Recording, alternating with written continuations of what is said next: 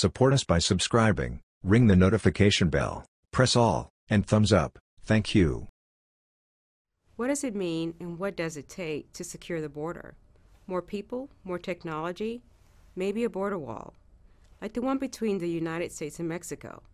It's been a subject of nearly 1 million news articles and hundreds of speeches. But do walls really work?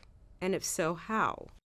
As a Border Patrol agent, I can tell you walls do work. Before any physical infrastructure existed on our 2,000-mile-long border with Mexico, vast areas were wide open, totally vulnerable. Today's threats, like terrorism, drug trafficking, and human smuggling, demand sensible and proven responses. Consider San Diego. In 1992, agents in San Diego sector apprehended more than 560,000 illegal migrants.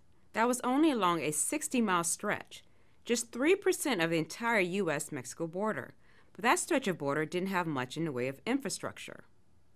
There were few barriers, patrol roads, lights or cameras, and there weren't enough agents.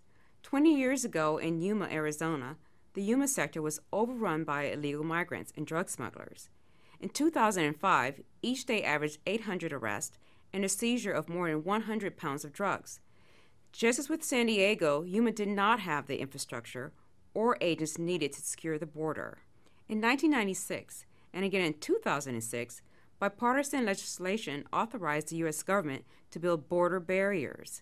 And once built, the barriers made a world of difference. By 2010, apprehensions in San Diego had fallen from 500,000 to just 68,000, an 87% reduction. In Yuma, the story was much the same. Year-over-year reductions in border apprehension, thanks in part to investments in border barriers. And this infrastructure proved to be good for our environment and our communities too. In areas where we constructed barriers, deployed more agents, and gained back control of the border, natural habitats damaged by illegal migration have recovered. Piles of discarded debris disappeared. Neighborhoods and businesses replaced what was once lawless wasteland. A wall works best as part of what we call a border enforcement zone, which includes technology and patrol roads. Border enforcement zones can make a huge difference, but a safe and secure border ultimately depends on men and women in uniform on patrol who faithfully enforce our nation's laws and ensure our national security. If you thought this video was helpful, please feel free to share it.